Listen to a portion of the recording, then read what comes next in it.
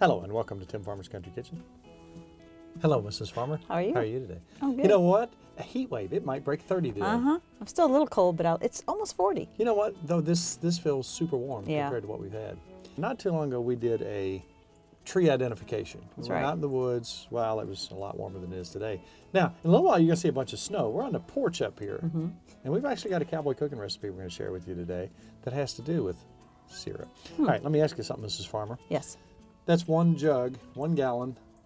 How many gallons, if it was nothing but sugar maples, and the sugar content was high in the sap, Okay. how many gallons of sap would it take to make that 1 gallon? 50 million. 2. I don't know. I have no idea. That's a good guess. 50 million or 2?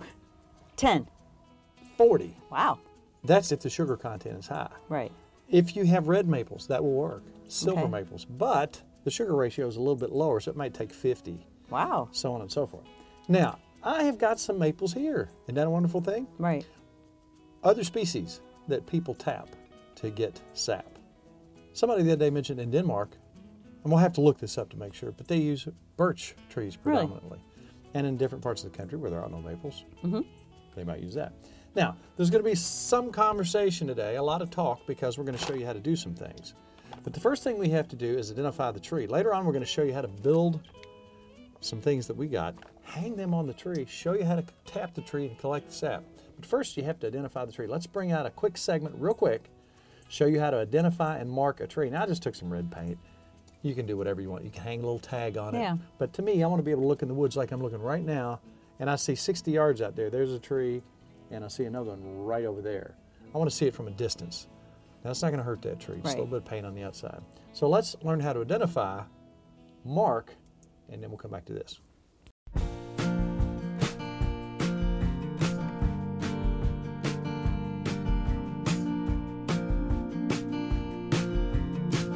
All right, let's look at some maple leaves. Let's look at this branch right here and look how they're individually coming out. You see that? Yeah. And look, there's 3 main veins here. Now here's your oak leaf. Now there are white oaks and red oaks. You can see the obvious difference there. Now when I'm talking about 10 inches, I'm talking about circumference through the tree. Yeah. So obviously these, now that's 9 inches right there. Oh, yeah. So these are well beyond, obviously. And I'm gonna mainly use mature trees. There's not gonna be any doubt with what we're doing. So I'm gonna go ahead and mark these. So we're gonna know that these are the trees we're gonna use. Just that simple. We don't even measure that. All right, let's find another one. Okay, now, you didn't know a maple tree before. Right. From an oak, That's right. Didn't pay attention. from sassafras, whatever. All right, look up. What do you think this is? It's a maple. See how quickly? I learned. See how quickly You made me learn? look at the leaves. And we know, obviously, this is a big enough tree. So within sight of that, so we can all see them on the same side. All right, now that you got the eye for it, find me another one. Straight across. Yeah, look around. You see any more? They're everywhere. There's one right there. So being that we're right in this area, if you have a lot of tubing, think about this, Nikki. If we get a little more tubing and we have a big bucket down here low, Right. we can just buy extra 1/2-inch tubing, Okay. run those 3 here, run this one here, run that one here, and they can all go into one collective bucket. I like It's that. a lot of Yeah. tubing, but if you find a bunch in one area, why not? So let's find some more and let's mark some more. Ooh, I see another one up there. All right, let's go down here.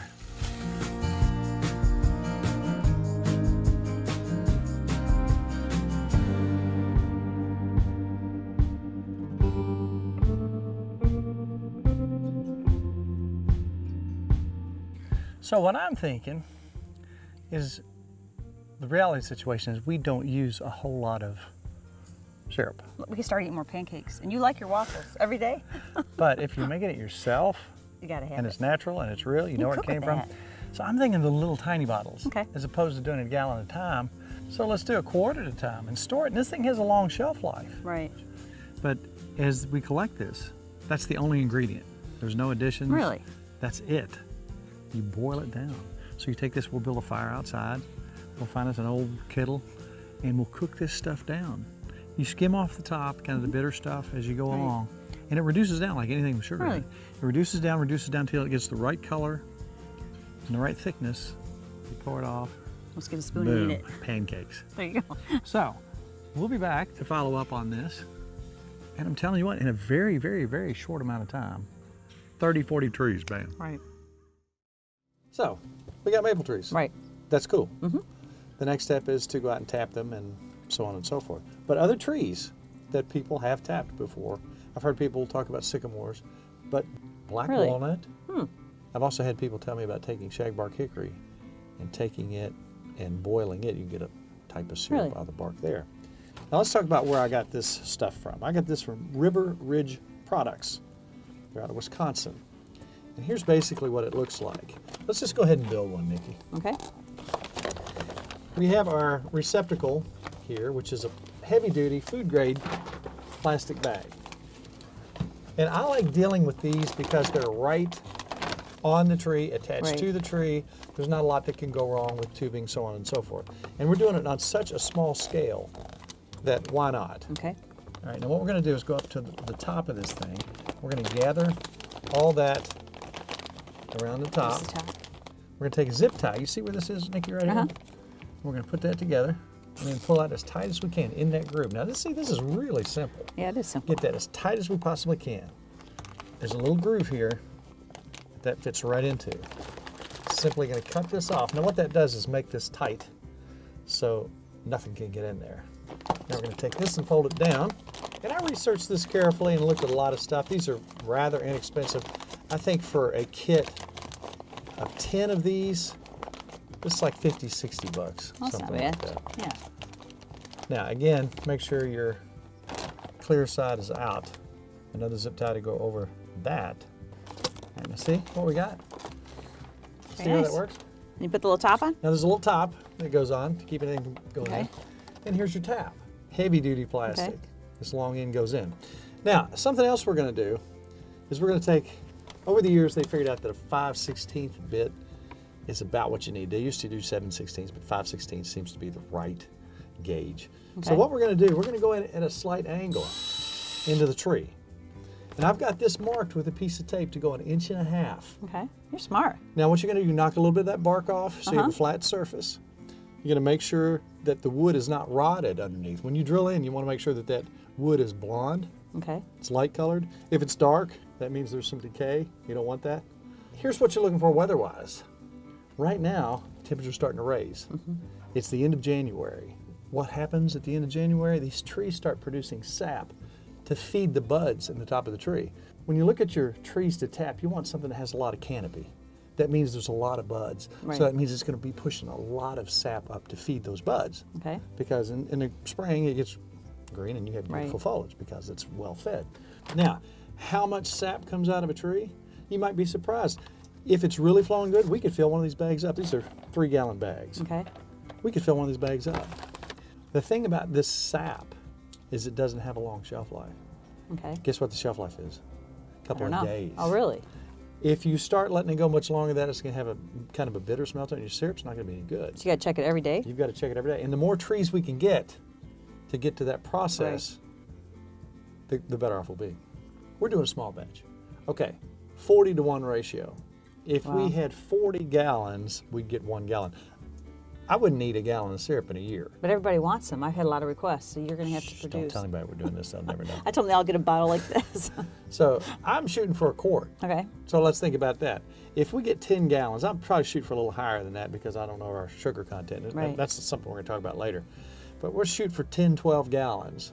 And we're going to pour that down little by little. And we can do this as we're boiling it down. You don't want to get above 216 degrees. I don't want to get too much into the temperatures and all that stuff. Now that's another step.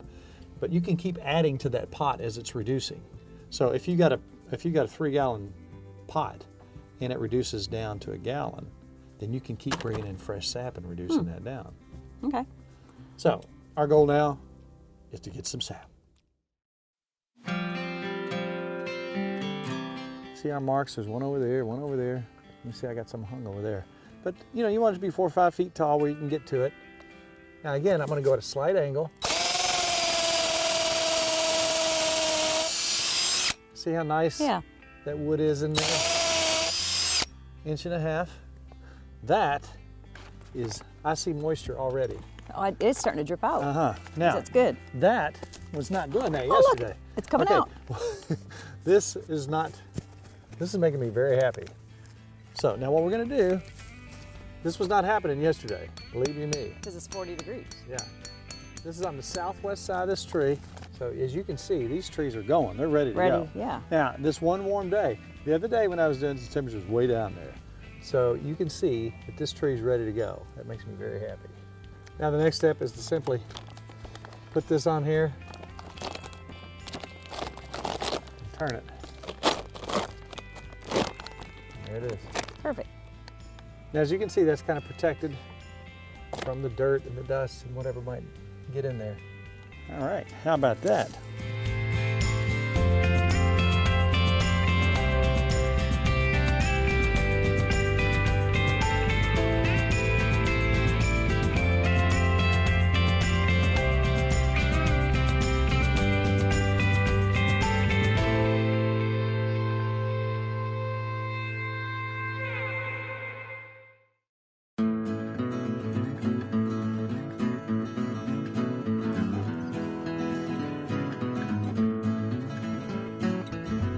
Look at that, Mrs. Farmer. Look at Wow. that drip. That's amazing. Isn't that amazing? Now, one thing I found out that I like about these bags, now some people use milk jugs, some people use 5-gallon buckets with tubing, so on and so forth. I can stand up on that hill there, and I can see 11 bags over here, and I can see exactly how much is in each bag. So this is a 3-gallon bag. That's unbelievable. From a you day? know, that's almost 2 gallons right there. I can look over there and say, there's a gallon, there's 2 gallons. So I can say, in this little stand of wood here, I got 10 gallons. You just hung this yesterday. This just was yesterday. just hung yesterday. Is that That's not cool? unbelievable. So that's the one thing I really like about these particular bags. What we want to do is show you how to do this on your own property on a limited scale. We're not going to try to make 60 gallons of syrup. We're going to try to make a couple quarts. So no presents this year, just no for us. presents, Okay. unless they're like in thimbles. But we don't need a whole lot of syrup, but we did a very small batch the other day and it ended up really good. It was good. Now we did kind of 2 controlled batches, and what we found out is if you go too long, you're going to end up with candy. Yeah, and you like it's that too. Good. You I ate mean, the it's sugar, and candy. you can kind of break that up, and it's almost like brown sugar. So they did different things back in the day. Some people wanted the sugar, some people, and you can carry that with you and use it for a natural sweetener, or you can make syrup. Now, here's the thing about syrup that you buy in the store, and they got us the other day, all natural maple syrup. We get home and look at it, the all natural is all natural corn syrup, all natural brown sugar, all natural, duh. Yeah. There is no syrup in it. Maple extract, almond extract, sometimes some vanilla extract, whatever. If you go to buy maple syrup, pure maple syrup, you know what the ingredients are? 100% maple syrup. Sap. Boiled down, reduced into syrup. We want to make this as simple as possible. When we do this boil down process, it's a fairly long process. So we're going to take this, dump it down, and we're going to cook it over propane. You can do it a small batch on your stove. You don't want to do that too much. You're going to have a sticky, sugary substance that will get on your ceiling and walls. You don't want that if you're going to do a lot. But you can do a small batch in your house if you want to get like 2 cups, so on and so forth. So let's gather some of this. This is, again, one day. Jeez. So let's gather the big bags, take them to the cabin where it's nice and cool, set those inside, and we'll boil it down the next couple days. All right. Is that not cool? It is neat.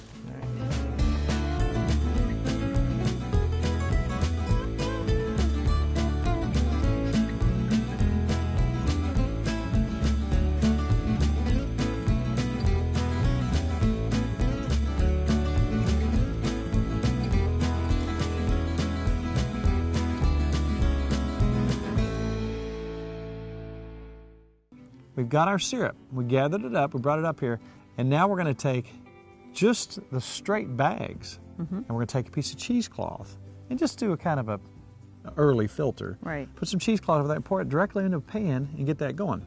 So now the old smokehouse over here has turned out to have more than one use. You take your turkey cooker, the base of it, That's right. put it in there, crank it up. Fit perfect. It fit perfect. So we take a food service tray, I guess you would call it, that you use in your catering, so on and so forth. You set that in there. So anyhow, we're going to pour that off and get it to a boil. We got 4 gallons there. When it gets 7 degrees above when it starts to boil, was 209 degrees here when Right. it started to boil. What we're going to do, we're going to go from a bigger pan to a smaller pan to a smaller pan. I want to keep that at about 2 inches in the bottom. Okay. And it gets sweeter and sweeter, right? Gets sweeter and sweeter. You know as how you we go. did it Yes. the other day. So at 216 at the end, when we know we're about there, we pour it off, and we got syrup. Granny's Cookstove. I remember Granny's Cookstove and the warmth it used to bring, the kettle come to boiling, and the song it used to sing, the smell of biscuits baking, hearty vegetables in a stew, from the garden Granddad planted and then tended as it grew. There were fruit-filled pies and cobblers from the orchard on the hill, tasty golden crusted cornbread made from corn ground at the mill. Quite often on a Sunday, company would come to call, and the smell of chicken frying would come drifting through the hall. The women in the kitchen all helped Granny around the stove, while men folk gathered on the porch, children scampered to the grove. Winter, chilly mornings made it hard to face the day until Granny lit the cook stove and got breakfast on the way. As the ice and snows have melted, so too have passed the years. Granddad is gone and so is Granny. Meditation brings quiet tears. Still, I treasure every memory, and to happy thoughts I cling as I remember Granny's cook stove and the warmth it used to bring.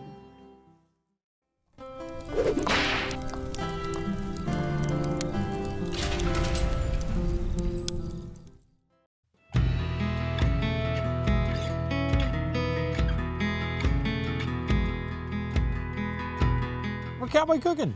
Yay! It's been a long time because of rain, because of mud, because cameras. I'm a little cold, but this is not bad, No, this feels actually. like a heat wave compared Yeah. to what we've had. Because we're in the syrup mood, That's right. and this is a themed show. Pure maple syrup. Did you ever look at the price of pure maple syrup when you go to buy it? It's pretty expensive. Yes, it is. And there's a reason. That's a long, drawn-out process. It's not for the faint of heart, and you got to have trees. Right. That helps. And patience. And patience. But we do have a recipe today. We're going to start breaking this up into groups and different degrees of hardship involved in cooking. Okay. If it's really easy, it's going to be a pop tenderfoot. I like easy and quick. That's going to be a 1 Okay. on the scale of difficulty. Number 2 is going to be cowpoke. Okay. All right, that's a medium degree of difficulty. If it's long and drawn out and got a lot of steps, it's going to be 3, and that's going to be your ranger. Okay. Wow. All right, that's our 3 steps: 1, 2, and 3. Today, it's as easy as it can get. Yes, it is. This is a 1. This is for the tenderfoot. Now, why do we always use the briquettes? There's a reason for that. When we're doing it ourselves and we're out here and we got friends over, Right. we're just we got a big fire going and we're taking coals out and putting it right on the bucket. That's for the ranger, and that's for the guy who's been out here doing it for a while. For you folks who are just starting, we want to give you an idea how to eyeball it. And we're going to have 400 degrees today. You have any idea, Mrs. Farmer? How many on the bottom, how many on the top? 714. Close. 612. 17 and 8. Oh, really? Okay. 17 and 8. 400 degrees. Okay. So you're 400. used I'm to- off. you're Okay. used to 350. But what we're going to do is we've got these going over here. We're going to take these, put them on the bottom. The recipe is so simple. Now, Right. we had a syrup that we used to trick Nanny into eating carrots. That's right. So this secret syrup that we use to trick Nanny That's right. is basically maple syrup, some brown sugar, and butter. Because she didn't like just carrots, but you called it carrots. Carrots. she hated carrots. But she loves but carrots. Suddenly, when we made that syrupy mix of butter, brown sugar, and maple syrup, Carrots. the carrots were good. You could put that on shoe leather and eat it. And I it'd be know. It's delicious. good. So here's what we're going to do. You're in a hurry. You got to go tap your trees, feed your pigs, Right. or ride the mayor to town to get you some flour. Okay. Whatever you got to do, quick and easy. It's going to take about 20 minutes. Tell us what we're going to do, Ms. Farmer, that's absolutely delicious here. This is so simple. And it's kind of a breakfast, but I guess you could have it for a snack. And it just involves biscuits. When you don't have time to make your own dough, That's right. Just get a container of biscuits, and they're pretty cheap. You get a 4-pack for hardly Boom. anything. So we're going to take some biscuits, and we're going to open those up, put those in the pan, and we're going to let's let those cook a little bit. Let them Yeah. rise up a little Get a bit. little bit brown. Yeah.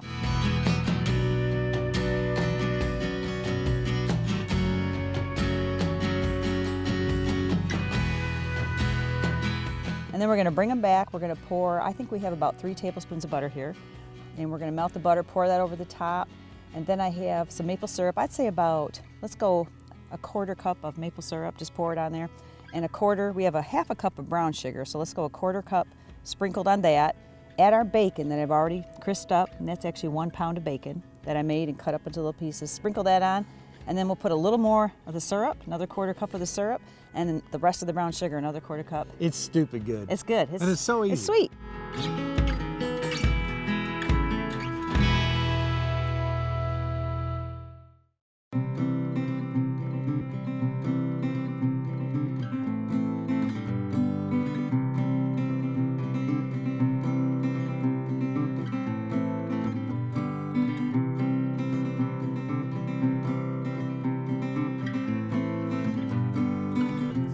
Can I just say that's ridiculous? It's ridiculously easy. It tastes like, oh my goodness. The sugar with the salt, the bacon makes it really good. That's a good breakfast. Wow. That's really good. It's ridiculously easy, and it's wonderfully tasty. I would need it every day, but today we're working hard. You know, we're tapping trees and stuff. Yum. That was so easy. If you don't have time, boom, you plop a bunch of biscuits in. You don't even have to mix up your Oh, dough. I love the Throw stuff- bacon. I just want to eat all the bacon off the bacon top. kind of candied Oh, into that. yes. Oh. Now that was one of our easiest recipes we've ever done. We've got more complicated stuff and anything from lamb to lizard. But if you need something sweet and you're starving right now and you got bacon and biscuits, you're Boom, good. Yeah. boom. Yum. And if you want to put that in your carrots, you can turn them into carrots. That's right. Get the vegetables to the grandkids. That's right. You know what, if you like this recipe, we've got 850 gazillion more out there. That's a lot. Where are they? TimFarmersCountryKitchen.com. Where? TimFarmersCountryKitchen.com. You're kidding me. No, I'm serious. Recipes, how-tos, gabillions of videos on things we've done, like building a smokehouse, tapping trees. Also, if you're on there, click subscribe. That way, when a new video comes out, boom, you know Right. about it. And since everybody's doing this Facebook thing nowadays, if you want to be our Facebook friend, how would you do that, Miss Farmer? Just go on there and hit like. Like. That's all you got to do, and you're on our Facebook page. We talk to people from all over the world on there. And now, as the wind starts to blow, it's all about Good times good friends. and good eats. I'm going to eat that one. I want the bacon. I don't blame you. Christmas time is right around the corner, and once again, you have to find a gift for that hard-to-buy-for family member on your list. At TimFarmersCountryKitchen.com, this problem is solved. That's TimFarmersCountryKitchen.com.